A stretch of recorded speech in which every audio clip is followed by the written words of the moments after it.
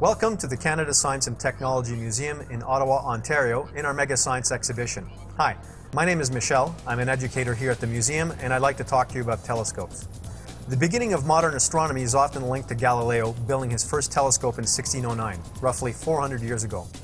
While he was not the first person to use telescopes, Galileo made several important discoveries, notably craters and mountains on the Moon, spots on the Sun, and other moons circling planet Jupiter. Ultimately, his observations revealed that the Earth orbits the Sun, which was revolutionary in a time when people firmly believed the theory that the Sun, the Moon, and the stars all orbited around the Earth.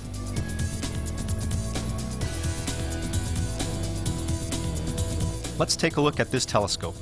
The Zenith Telescope was built by the Troughton Simms company in London, England, and dates from about 1872. Surveyors used the Zenith Telescope to mark the boundary between Canada and the United States along the 49th parallel in Western Canada. The surveyors weren't interested in studying the stars themselves. Astronomy has very practical uses for surveyors and navigators. The positions of stars in the sky and the distance between each star can be precisely measured. Surveyors and navigators can use the stars to measure distances anywhere in the world. Measuring the position of stars, surveyors used this telescope to determine the location of the 49th parallel.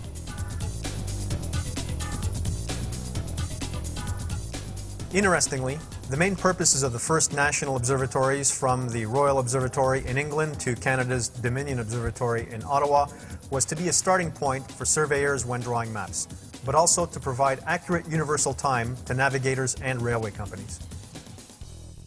To learn more about telescopes, visit the Canada Science and Technology Museum.